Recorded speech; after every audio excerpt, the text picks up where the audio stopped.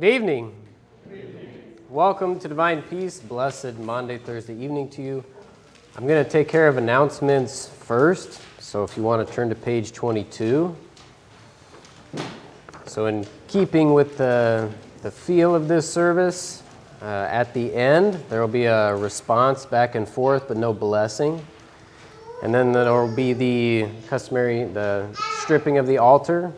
So any of the ladies of the congregation that would like to and feel comfortable, at the end of the service, after the responsive, just music will be playing. We won't be singing a hymn. Music will play. You can line up here in the center aisle. Items will be handed to you from the altar.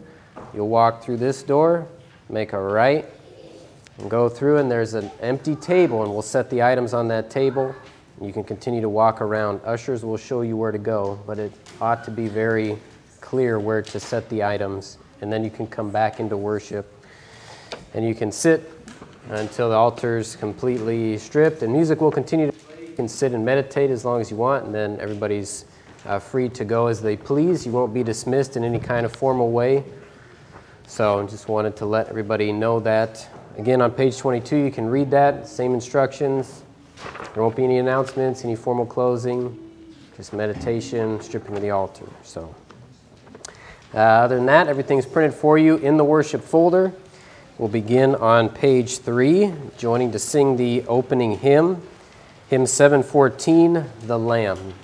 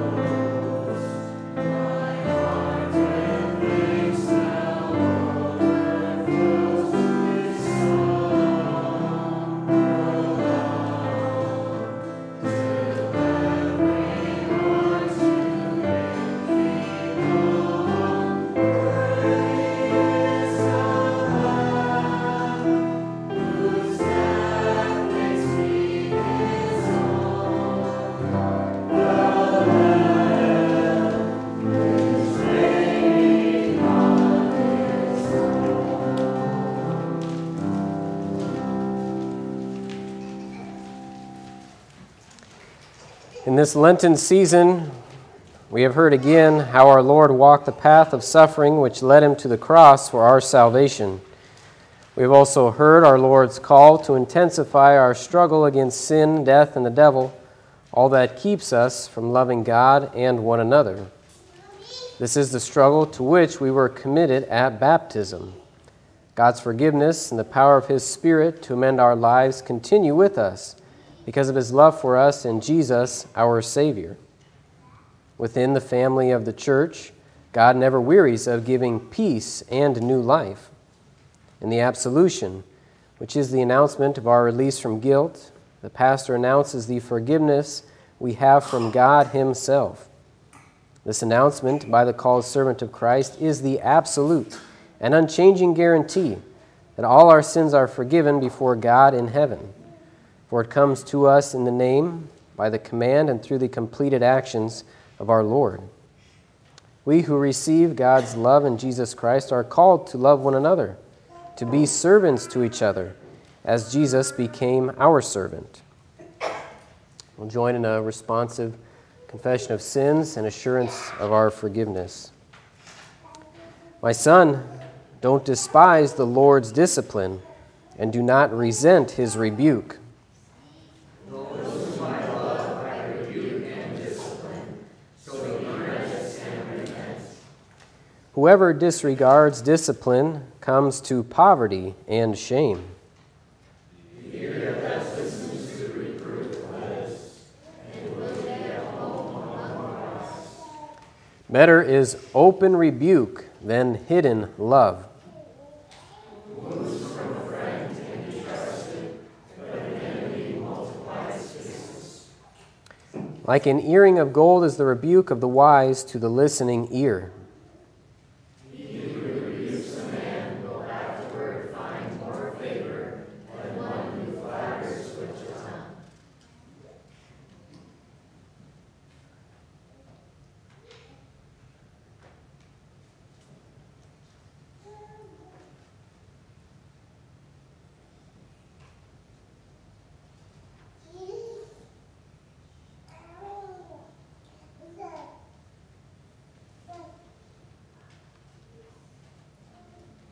Forgive us for the sake of Jesus Christ, who suffered and died for us.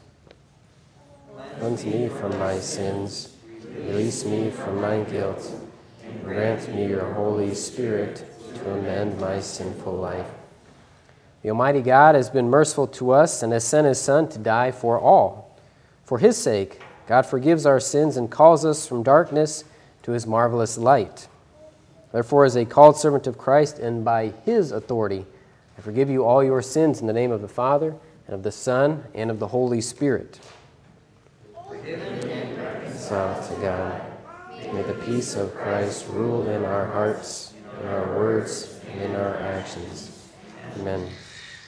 It's time for prayer, so a reminder, not just to the kids, but the adults too, to stop what you're doing, drop your heads, and fold your hands. Lord Jesus Christ, in the sacrament of Holy Communion, you give us your true body and blood as a remembrance of your suffering and death on the cross. Grant us so firmly to believe your words and promise that we may always partake of this sacrament to our eternal good. For you are not dead, but alive and ruling all things with the Father and the Holy Spirit, one God, now and forever. Amen. The Old Testament reading for tonight is recorded in Exodus chapter 12. This will serve as the sermon text for this evening, and it has the theme, Remember the Lamb. Then Moses summoned all the elders of Israel and said to them, Go at once and select the animals for your families and slaughter the Passover lamb. Take a bunch of hyssop, dip it into the blood in the basin, and put some of the blood on the top and on both sides of the doorframe. None of you shall go out of the door of your house until morning. When the Lord goes through the land to strike down the Egyptians, He will see the blood on the tops and sides of the doorframe and will pass over that doorway. And He will not permit the destroyer to enter your house and strike you down. Obey these instructions as a lasting ordinance for you and your descendants. When you enter the land that the Lord will give you as he promised, observe this ceremony. And when your children ask you, what does this ceremony mean to you? Then tell them, it is the Passover sacrifice to the Lord, who passed over the houses of the Israelites in Egypt and spared our homes when he struck down the Egyptians. And the people bowed down and worshipped. The Israelites did just what the Lord commanded Moses and Aaron. At midnight, the Lord struck down all the firstborn in Egypt, from the firstborn of Pharaoh, who sat on the throne, to the firstborn of the prisoner who was in the dungeon, and the firstborn of all the livestock as well. Pharaoh and all his officials and all the Egyptians got up during the night, and there was loud wailing in Egypt, for there was not a house without someone dead. The word of the Lord. We'll join to speak responsibly the psalm for this evening, Psalm 116. I will walk in the presence of the Lord, in the land of the living. I love the Lord, for he heard my voice. He heard my cry for mercy. Because he turned his ear to me, I will call on him as long as I live. The Lord is gracious and righteous. When I was in high need, he saved me. I will walk in the presence of the Lord in the land of the living. For you, O Lord, have delivered my soul from death, my eyes from tears, my feet from stumbling. How can I repay the Lord for all his goodness to me?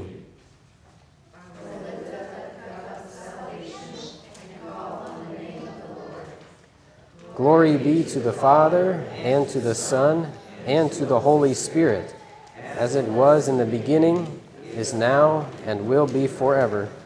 Amen. New Testament reading is recorded in Hebrews chapter 10, a reminder that through the Lamb, through that one sacrifice, we are free from all of our sins. They are not even remembered.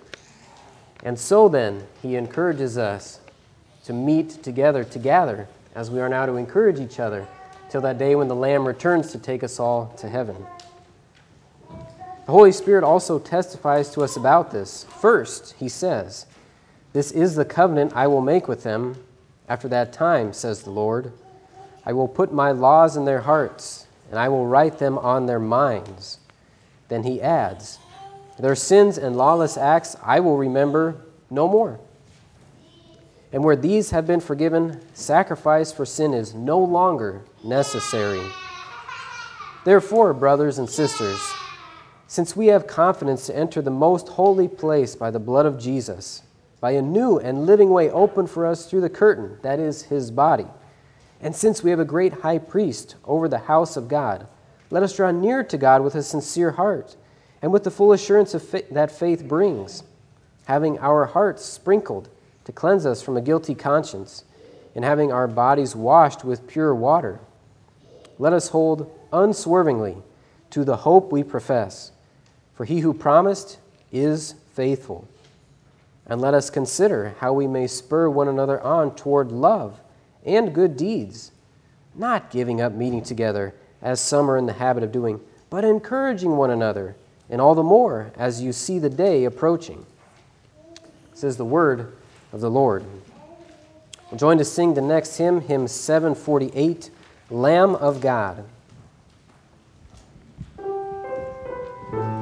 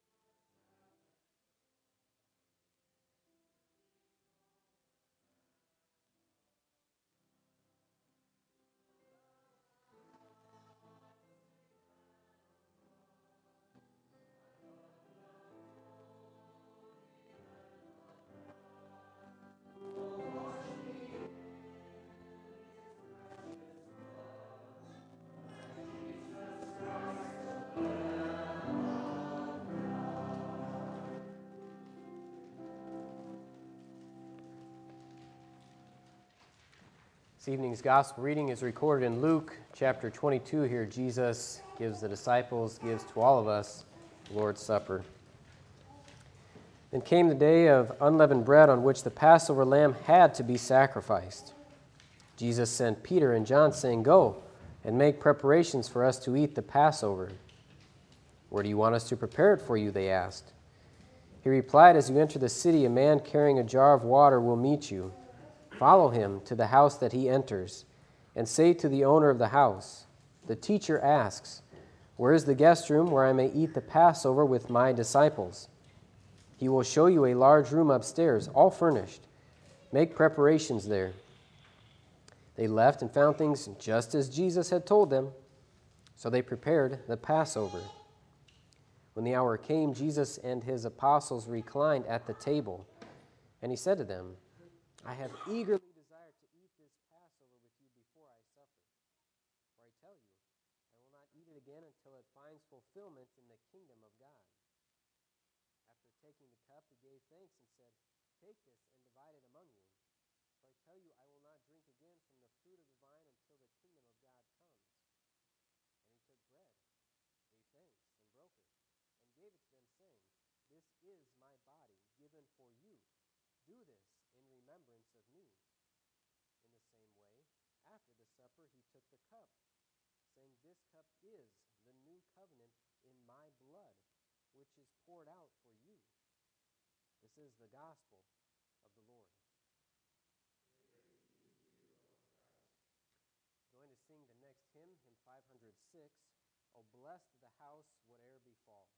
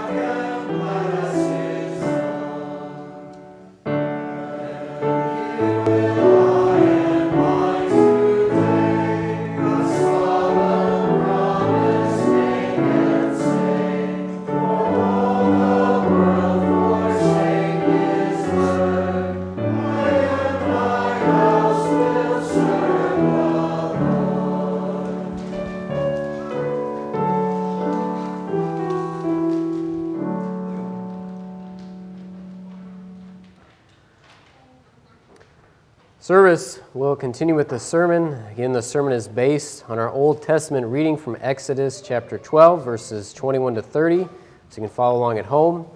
For those of you here, you can follow along in your worship folder. We'll begin with this prayer. May the words of my mouth and the meditation of my heart be pleasing in your sight, O Lord, my rock and my redeemer. Amen. When all of you were growing up, I'm sure you got asked the question often, what is your favorite animal? So I'm going to give you a sec to remember what your favorite animal was. And then I'm going to count to 3, and we're going to say, not shout, okay? Just say out loud what your favorite animal is, Okay. 1, 2, 3. Buffalo. Good. Yeah, buffalo. I love buffalo.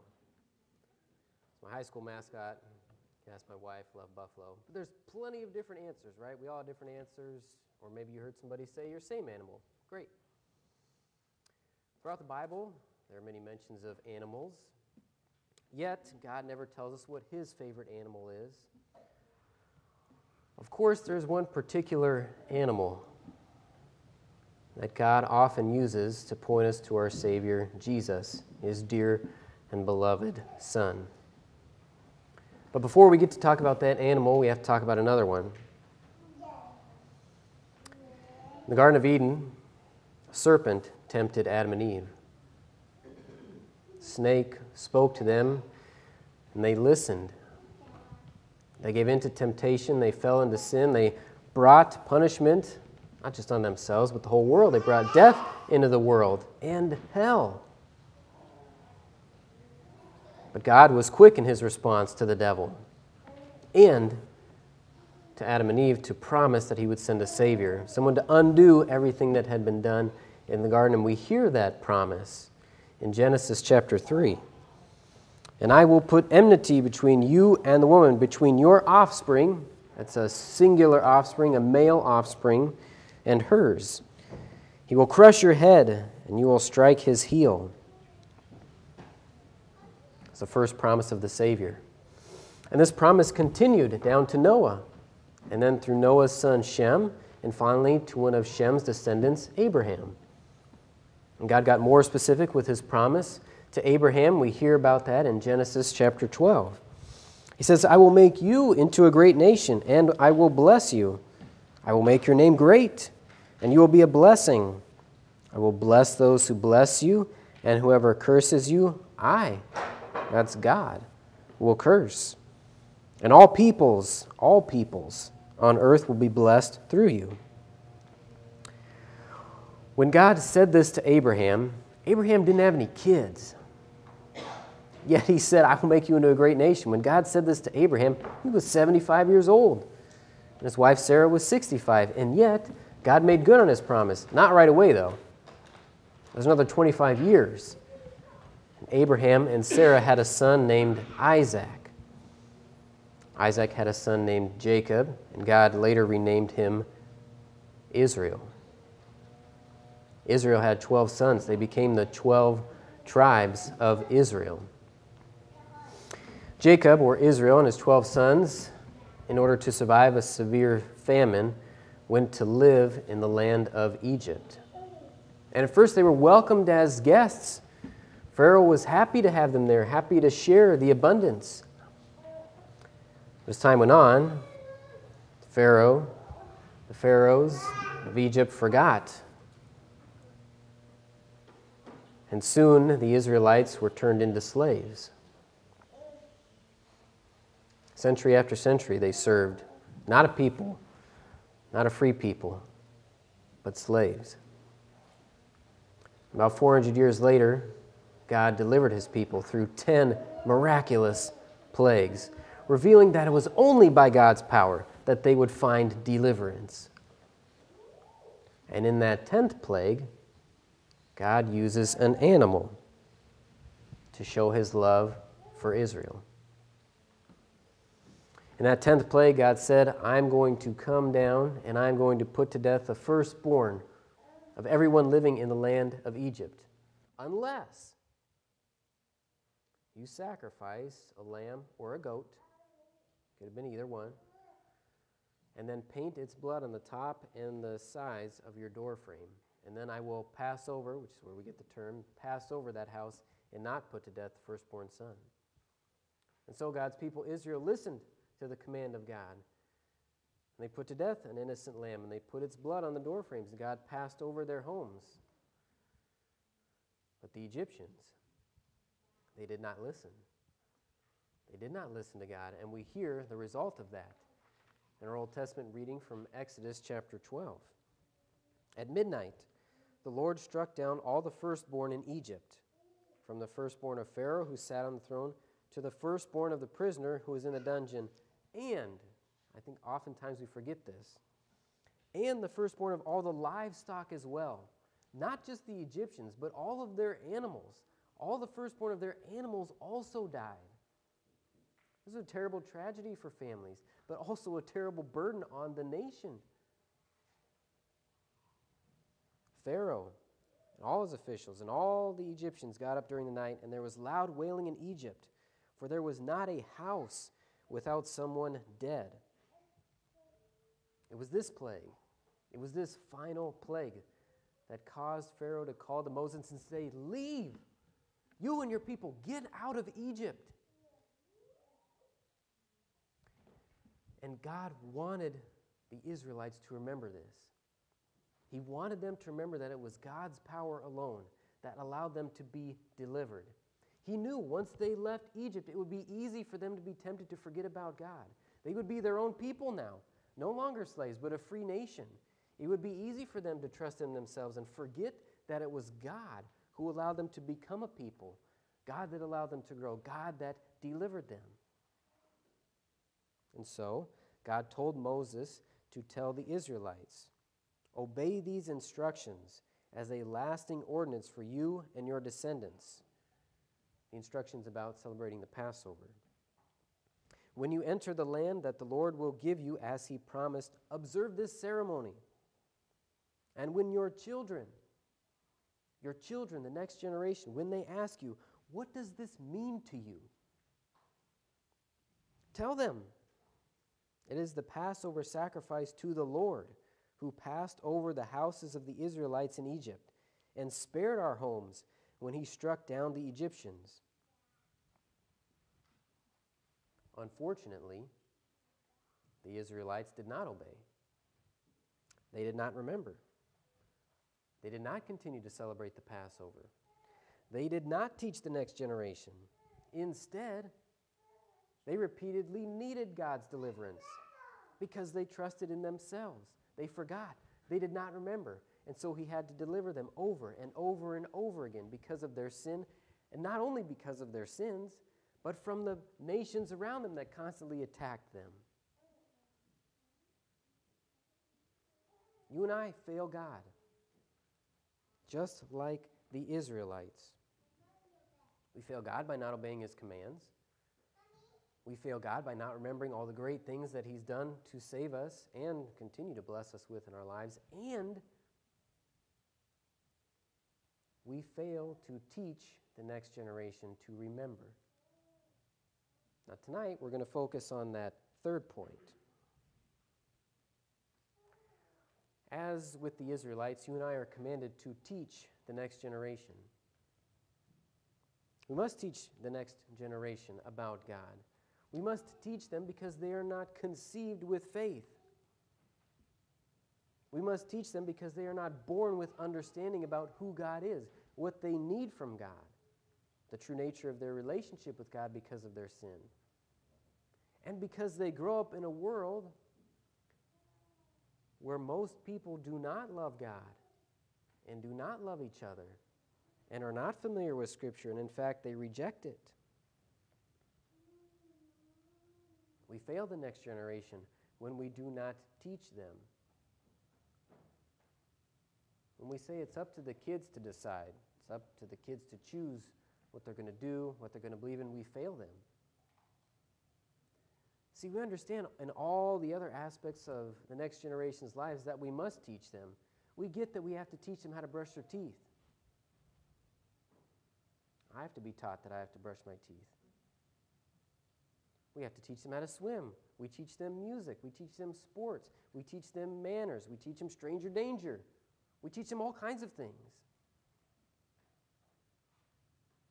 The most important thing is to teach them about God. And if you do not teach them, they will learn from other places. A lot of times they learn from cartoons, it seems like. Generation to generation, it seems like cartoons teach, whether it's in a book or a show or a movie. Which brings us back to that whole animal thing. when we don't teach our children and we just allow them to be taught by silly, random things like cartoon animals, like what? What's an animal? Like a mouse, let's say. And you allow that to be the thing that teaches, that repeatedly educates, that programs your children, they will remain spiritually lost. They will remain spiritually confused. They will remain in their guilt. They will have all kinds of answers, or all kinds of questions, but not the answers. And because they remain all those things, they'll be condemned to hell.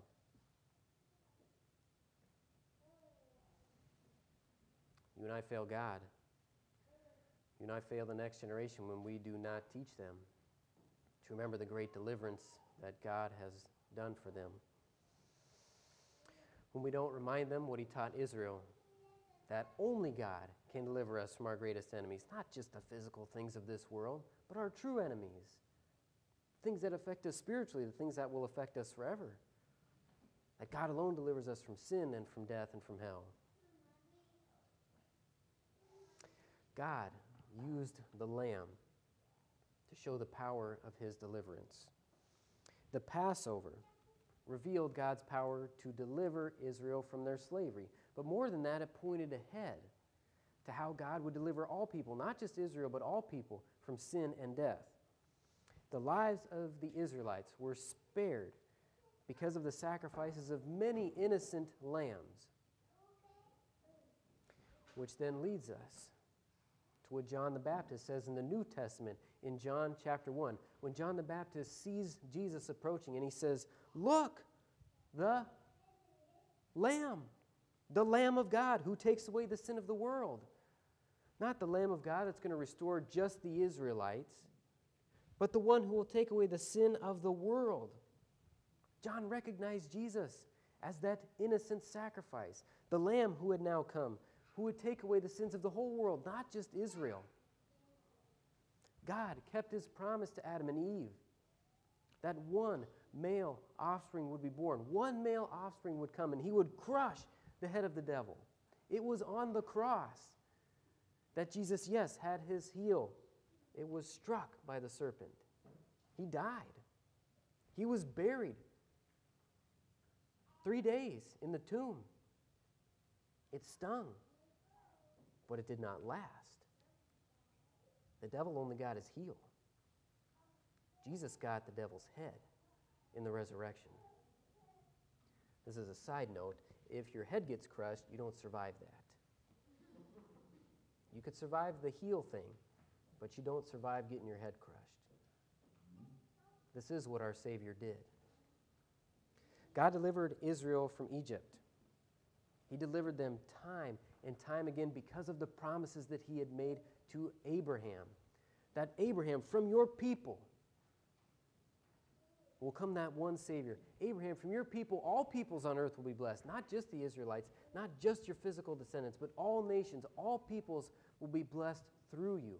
All those who put their faith in the Savior, that promised offspring, that head crusher, they will be blessed. They will be saved. Jesus is that sacrificed lamb, now brought back to life. The one who now rules in heaven.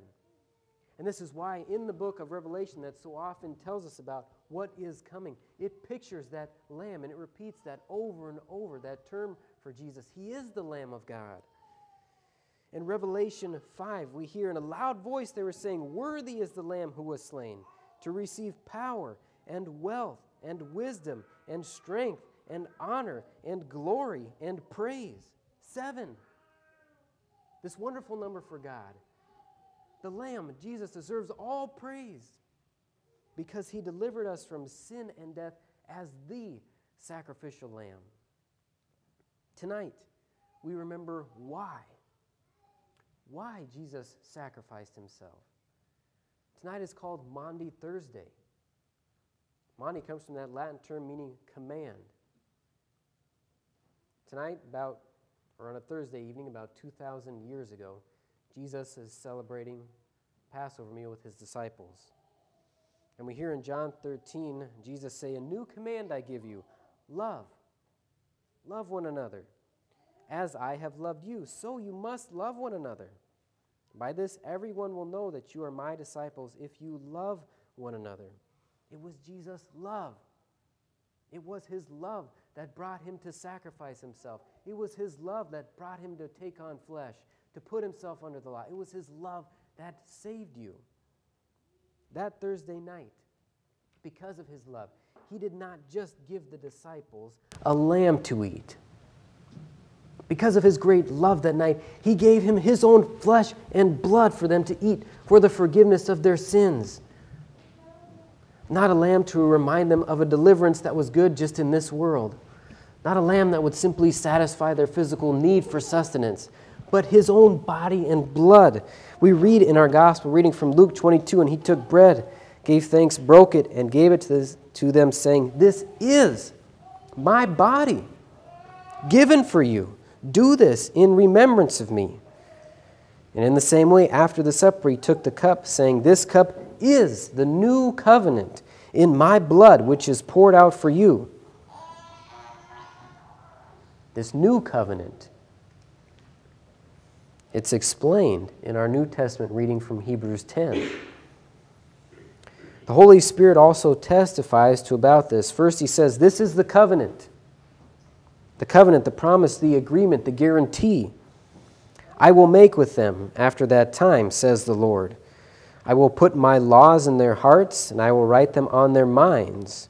And then he adds, "Their sins and lawless acts I will remember no more." Gone, forgotten, erased, not bringing them up again. "And where these have been forgiven, sacrifice for sin is no longer necessary." Because of Jesus, no more lambs. None. Because of Jesus, there is true forgiveness, a payment for sin. Your sins, your guilt, not remembered by God ever.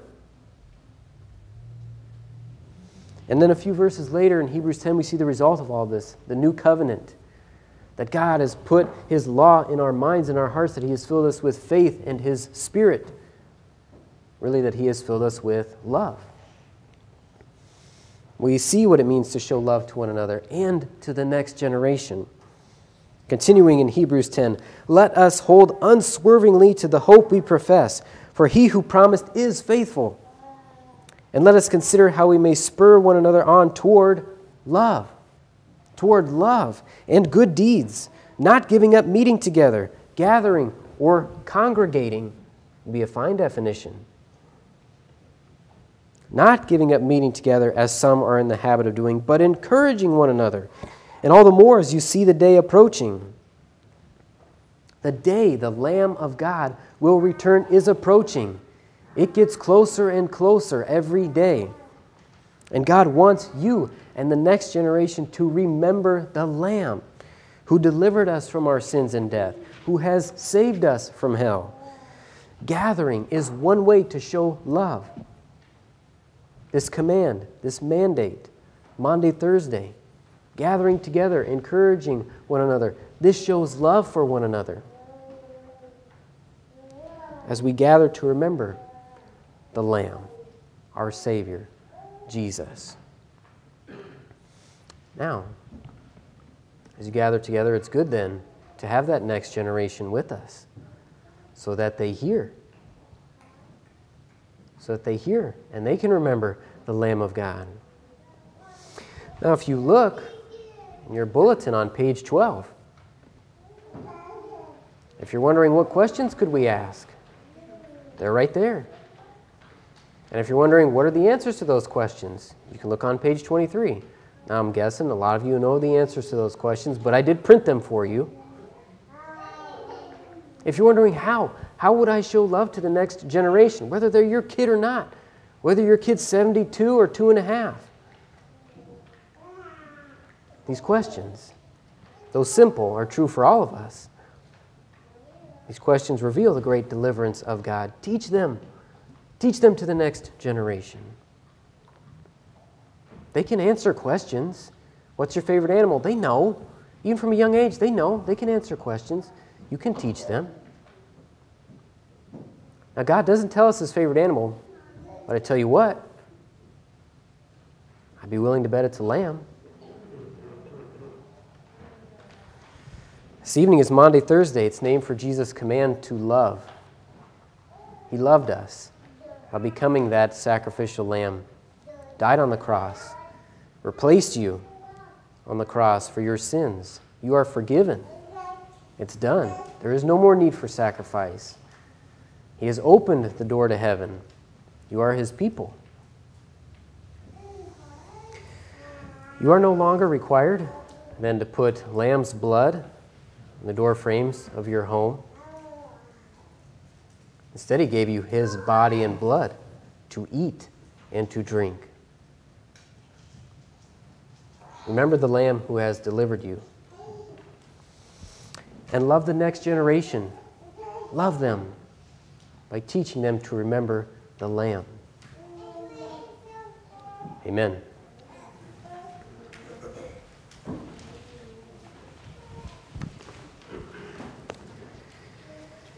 Service will continue on page 13. We'll join to confess our common faith using the words of the Nicene Creed. We believe in one God, the Father, the Almighty, maker of heaven and earth, of all that is, seen and unseen. We believe in one Lord, Jesus Christ, the only Son of God, eternally begotten of the Father, God from God, light from light, true God from true God, begotten, not made, of one being with the Father.